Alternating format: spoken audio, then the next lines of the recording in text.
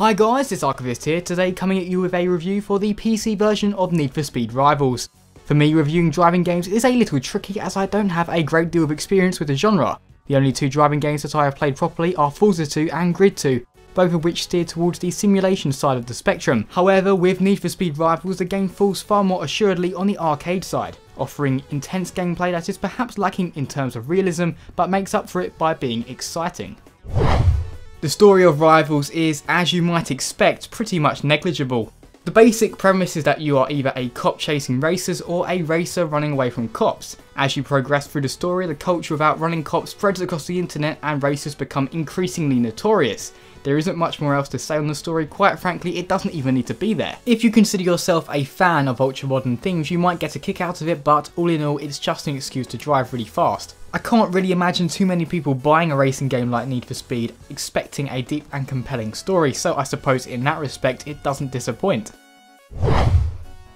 Like pretty much every Need for Speed before it, the basic idea is to beat your opponents in conventional races, as well as outrunning cops that try to take you off the road by any means necessary. In Rivals you have two ways to play. You can either be a racer, whose job it is to drive really fast, defeat rivals, and generally just speed through the open world like a maniac.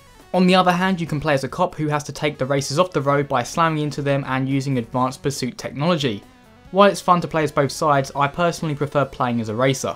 A unique aspect that makes Rivals stand out amongst its contemporaries is that it is set in an open world. In order to initiate an event, you simply move up to it and press a button. It's pretty cool to have the game so smoothly integrated together.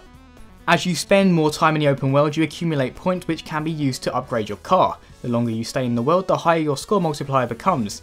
However, stay out too long and you risk being busted and losing all your points. It's a pretty cool system that forces you to quickly learn your limits. You will also see other players randomly driving about who you can challenge to a one-on-one if you want to test your skills. However, it is a little unbalanced considering it can simply come down to who has the better car. The driving physics of the game are tailored towards accessibility. Drifting around corners is relatively easy and braking is almost too responsive. Also, handbrake turns are incredibly simple to perform, which can help in quickly turning the other way to escape pursuers. Lastly, with regards to gameplay, you are able to use special abilities that can give you an edge when racing. For example, one of my favourites is the Shockwave, which is great for disrupting opponents. The graphics of Need for Speed Rivals are excellent in some areas and yet definitely lacking in others. Cars look fine with textures being sharp, however, this isn't so much impressive as it is expected these days.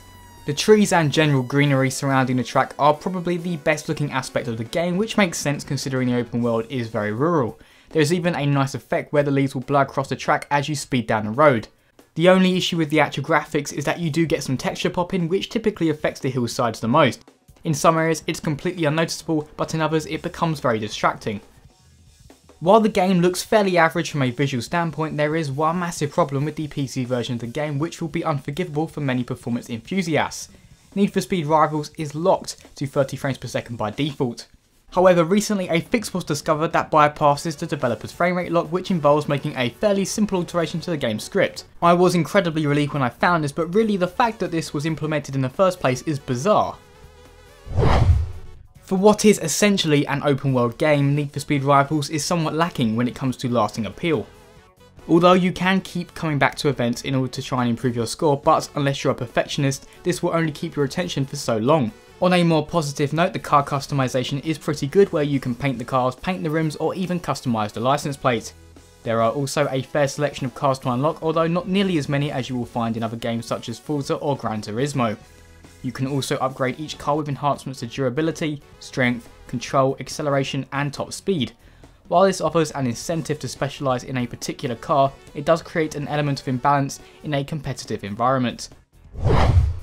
Need for Speed Rivals is quite simply underwhelming when compared to this autumn's lineup of AAA games. To say it is a bad game would be unfair, but it certainly isn't exceptional either. I think if the developers had a bit more time to iron out some of the graphical issues, this could have been a much better game. However, the gameplay in my opinion is very solid, and this is definitely something to keep in mind. I would personally recommend waiting for a price drop, especially considering there are some better options out there right now. Taking all this into consideration, I award Need for Speed Rivals for PC a 7 out of 10. As always people, thanks very much for watching and see you next time.